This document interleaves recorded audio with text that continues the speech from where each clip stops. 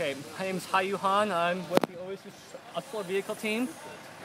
We were taking the solar car to the Vinci Days event. On our way there, we had a battery pack failure.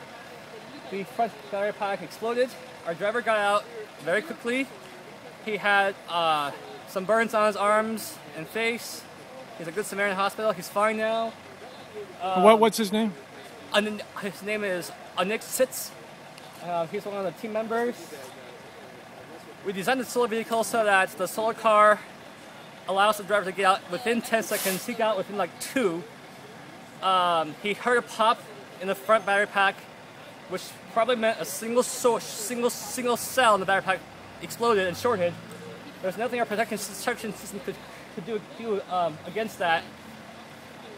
He stopped the car, popped the latch, he got out, which was what the car was designed to do.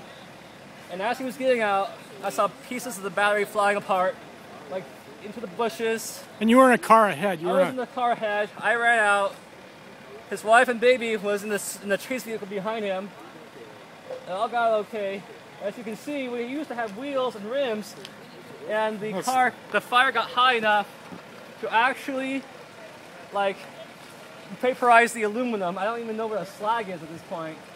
The titanium is still intact, mostly, but there were solid pieces of aluminum that is completely gone at this point.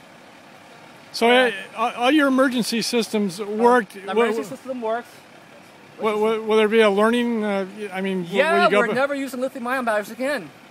That's pretty much what we learned. What would you change to? We would go to a lithium iron phosphates from M23.